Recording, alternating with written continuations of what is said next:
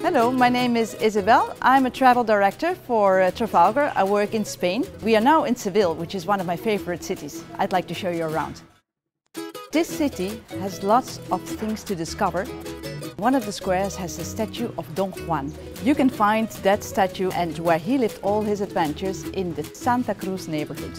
Seville is also known for its oranges. You find orange trees all over the city. And from those oranges they made a beautiful local orange wine. I do recommend you to try one.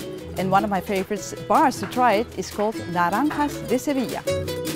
You can't leave Seville without trying those beautiful tapas. My favorite place is Bar Europa, so just have a try with a good glass of wine. Sometimes our guests ask me, what shouldn't I miss when I come to Seville?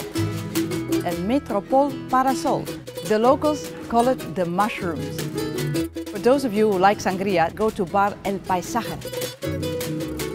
That is where I like it best.